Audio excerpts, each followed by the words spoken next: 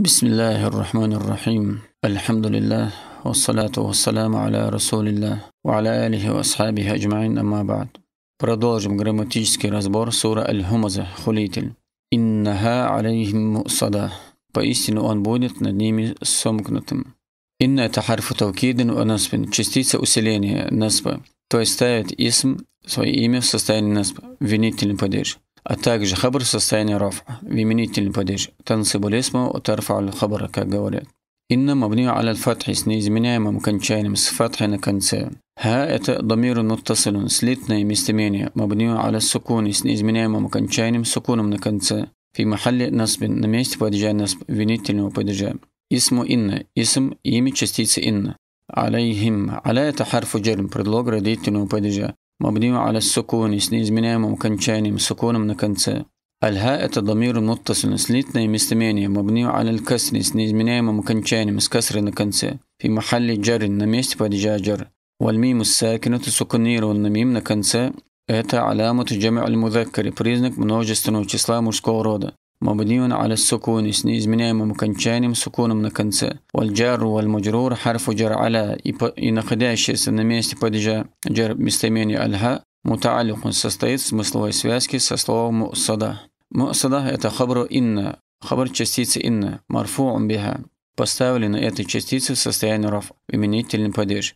Алямату рафи, признак падежа рафа этом имени аддаммату аззахирату аля ахирихи, явная дамма на его конце. Ва инна ма асмиха ва хабариха, частица инна со своим исмом и хабаром, все это джумлятун исмиятун, именное предложение, истинафиятун, возобновляемое, новое предложение.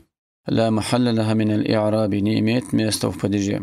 Перейдем к последнему аяту. Фи амадин мумаддада, в навытянутых колоннах. Фи — это харфу джарим, предлог родительного падежа, мабнию аля сукуни, с неизменяемым окончанием, с сукуном на конце. Амадин маджрур бифи, поставлен предлогом фи в состоянии джар. Ва алямату джаррихи, признак падежа джар в этом имени аль-касрату аззахирату аля ахирихи, явная касра на его конце.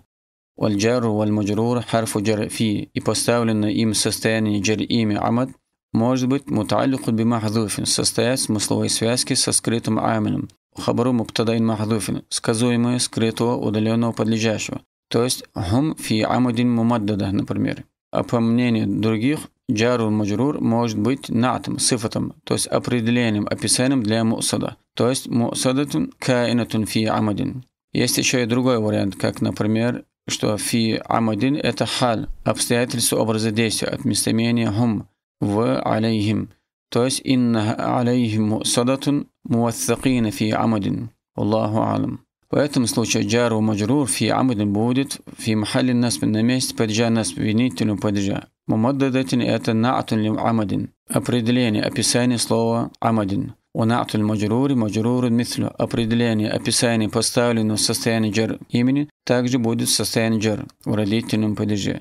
Ва алямату джаррихи, признак падежа джар в этом имени аль-касрату аззахирату аля ахирихи, явная касра на его конце. Аллаху а'лам.